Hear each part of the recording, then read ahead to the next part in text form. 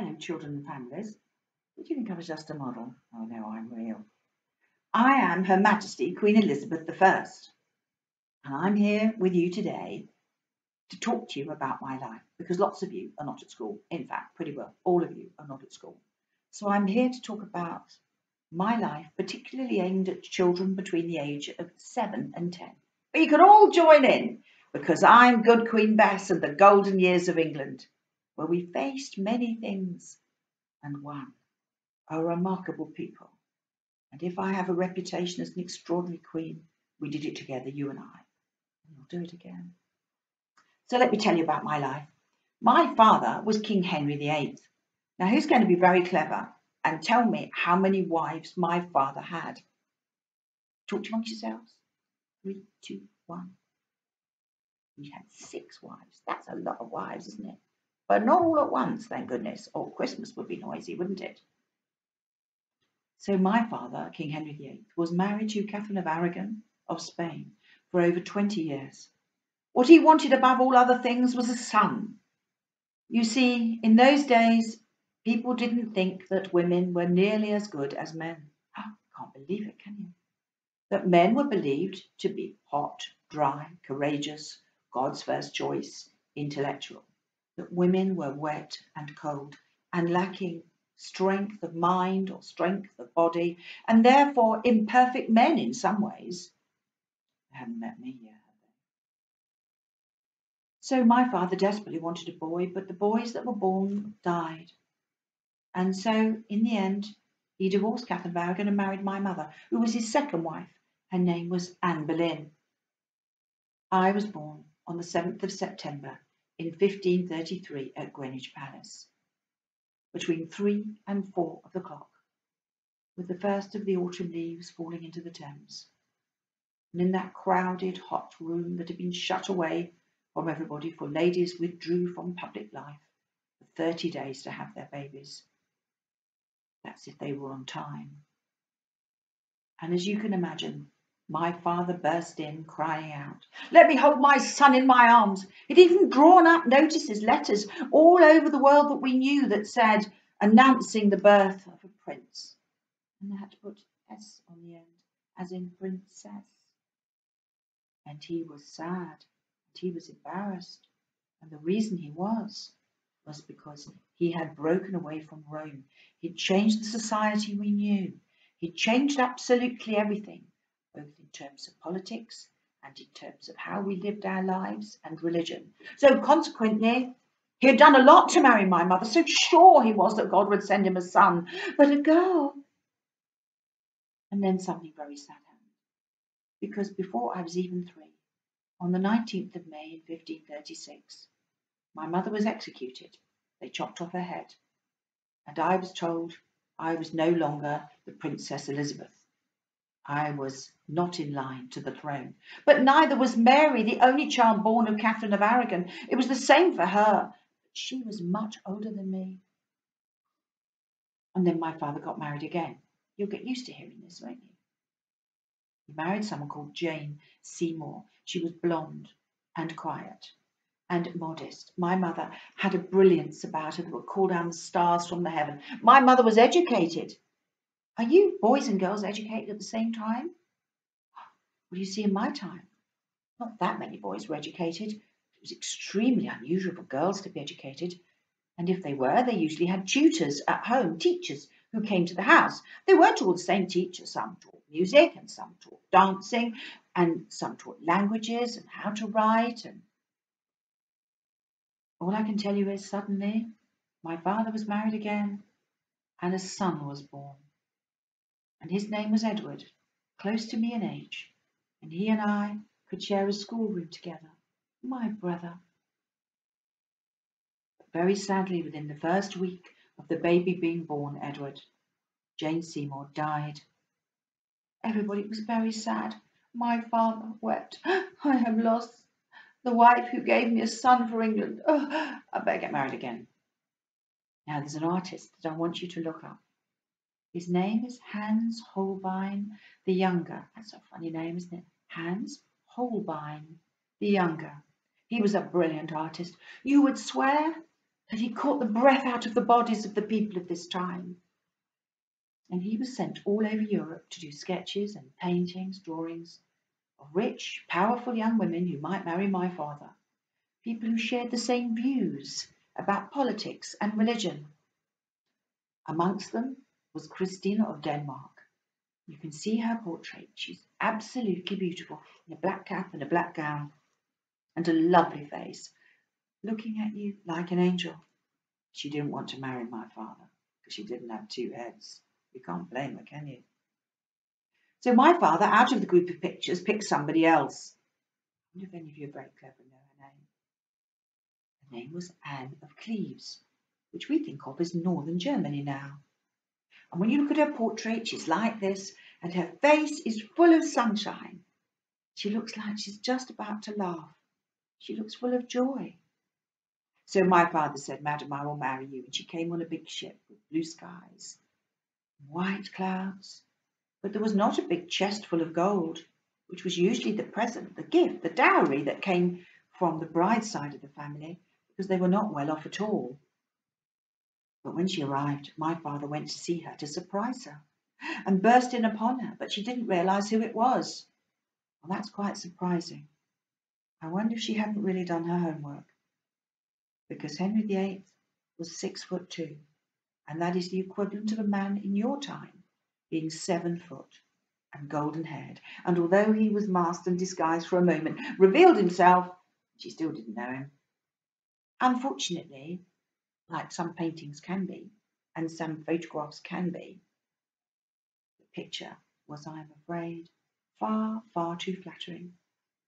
And when my father, King Henry VIII, saw her, he said, "She's got a face like a horse." That's not nice, is it? That's really unkind. It isn't what looks like that really matters, it's what you're like inside. It matters what I look like because I'm a queen, and people must be proud of me and know straight away who I am, and be proud of me with other countries when they come visiting. Ambassadors, we cannot say the Queen of England is in rags. So she was very sad. And then you wonder why I didn't marry, for I never married. I will be master and mistress in my own kingdom. People of this nation, look what I was learning. The first wife cast out, Catherine of Aragon. The second, my mother Anne Boleyn, slaughtered. The third, maybe they could have looked after a little better. For adults, it could have been ergot. She almost certainly had retained placenta. And then we come, of course, to this poor girl, Anne of Cleves. Well, she never went away. She stayed in England when my father said, "I'm not staying with her." And so consequently, after 6 months, it was agreed that they should part, although they'd lived apart straight away. And my father gave her a lot of land because it didn't embarrass him, you see. She'd behaved herself. She was declared his sweet sister instead of wife. She was given a lot of land in Melton Mowbray. She must have liked the pork pies. She was also given other land in the south. In fact, in many places, my father felt humiliated. I must have me a wife who will give me another son, for I only have an heir and no spare. In other words, a spare one. So he fell madly in love with somebody called Catherine Howard. Now, the Howard children, and all the Howards, were relatives of the Boleyn, my mother's family, so they had charm. You see, people are not necessarily attractive because they're good looking. They can be attractive because they're kind and funny and good to be with, and you just like being with them. Sometimes beautiful people, you can be with them a while and think, "Yeah, well, you're beautiful, but I'm a bit fed up with this conversation." And so he married Catherine Howard. She was young. She was a foolish girl. There's no question about it. The thing that made me great, other than being a king's daughter, but to survive, as you will hear, it was difficult. I was educated. I took my books and wore them as if it were armour. I read, I learned how to make fine letters with a pen known as a quill. I learned about languages. I loved languages. I learned to play musical instruments. Yes, I was given the chance. But any of you can pick a book up and learn more. If it's the right book, it will make a difference to you. And now, most particularly, you can discover books. And go and lie in your bed in a pool of golden light. And travel to new lands and see new things.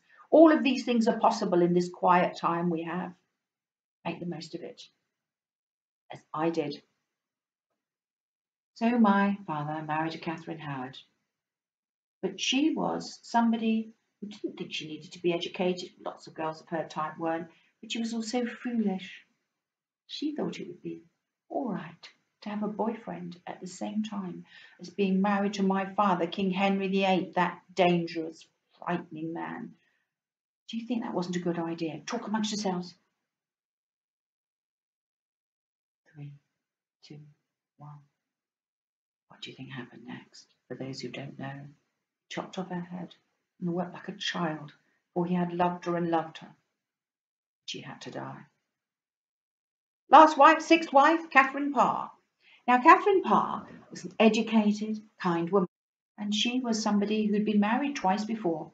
Both her husbands had died. It was much more common in those days to die young. And so she knew a thing or two about men who were a bit grumpy with sore legs. And so one fine day, she married my father. And she bought him something new, maybe because he was getting older, into his 50s. It was older then compared with now. And consequently, she brought us together as children. Edward and I were extremely close. We'd done our lessons together. Edward was very bright too, a solemn, determined little boy. But there are sadnesses in all of these tales, aren't there? About ambition, about choices that people make. And I witnessed all of this, and despite probably being the most educated woman in Europe, and certainly one of them, and I never stopped learning all of my life. I carried on reading, learning more, finding out about you. I do want to say, most definitely, that in the middle of all of these tragedies, there is the light of kindness, such as you're showing each other now. I'm sure you're being good. My father suddenly one day died. Hardly anyone could believe he could. How could he die? Henry VIII, he'd strode over the whole of Europe and said, "We will be independent." But die he did. There were times he loved me, times I hardly ever saw him. It's going to be sad, isn't it? Now let's talk about the lessons. And you must say, yes, me too, if they're the lessons that you do, that I did as well. Do you do languages, other languages? If you don't, say your first word, which is bonjour in French. I'm sure most of you know bonjour. Well done. And now let's have something in Latin, which of course people don't speak these days, but the Romans spoke. It's a wonderful language. So say this for me and put it in your heart like a motto. In other words, there'll be things that you may decide to say that sum up your life. And this one is summa sequendo. Say it. Summa sequendo. It means in pursuit, chasing, excellence. I want you to think that you will chase and get the best out of things. Chase after excellence. You might not be very good at languages, but you can be good at being kind and good, particularly at the moment. Particularly if whoever's looking after you, mummy or daddy or both, or two mummies or two daddies, you're going to be good, aren't you? Help. Because it's quite tricky. You can't be good all the time. You can jolly well try. So it's languages, mathematics, stargazing. Do you do stargazing? We did stargazing. We believed the heavens were like God's notice board. And he took the planets like diamonds and spun them across the sky for people to be able to read. People trained at top universities to read the stars. And we did handwriting. You did handwriting. But we learnt in a particular way. And the name of our pens again was a quill made of a feather. But we didn't use quills and paper, which was very expensive in my time. Most of our paper was actually made in France, out of rags, believe it or not. You won't be able to make any. It's a special way of doing it. Well, I had to learn with a wax tablet and a little stick. A wax tablet, not like a tablet you take, a piece of wood, and on the wood was golden wax from the bees. And then we would get a sharp stick and learn how to form our letters. Once we got really good at it, then we would be able to go to paper. But it might take a year before we did that. And by the way, because it was wax, it passed a hot piece of metal over it, which made it smooth. You had a nice, clean bit of wax the next day. So I learned about that. I learned about dancing, all sorts of lovely, lovely dances. You might be able to look some up. You might be able to look them up, and if you've got someone else with you in the house, mummy or a brother or sister, whoever, you might be able to learn to do a Tudor dance. Wouldn't that be fun? Wouldn't that be fun? And maybe friends from school could all look like I'm looking at you today into whatever this thing's called and learn to do it together. That would be fun too. So I played 5 musical instruments. I was particularly well known for playing something called a virginal, which looks a bit like a little piano, but it doesn't sound like one because it's got little sharp things that pluck at the strings, so it's more like a harp than a piano. So the sound is light like bells. I learned how to horse ride. I could certainly do archery. I loved to hunt when I was older, chasing after deer. Oh, some of you will be cross with me over that, but that was our sport at the time. It was one of the things we did. But languages I was particularly good at, and I spoke at least 6, some say 7 languages by the time I was 13. But I mean not just bonjour. I spoke and understood it. I had to work very hard at my lessons. I started 6 in the morning till 6 at night, and in the winter, 7 in the morning till 6 at night from the age of 4. I think you've got something to complain about. But it did get me ready for life. It did get me ready to be a queen. And when times were dangerous, and they would be dangerous for me, I could lean back on the wisdom of the things I had learned from others over the years, as you were learning from me. I want you to know that I'm thinking about you. We're going to do a test in a minute, but it's all right. No one's going to come look over your shoulder. It'll just be fun. And of course, you can play this back for the questions again. You can play it back for the answers. But to start with, see how clever you're being. And what I want you to do is to get a bit of paper, write down the questions, and then see if you can do the answers. You don't have to do the answers straight away, so I'll give you a row of questions and see how you do.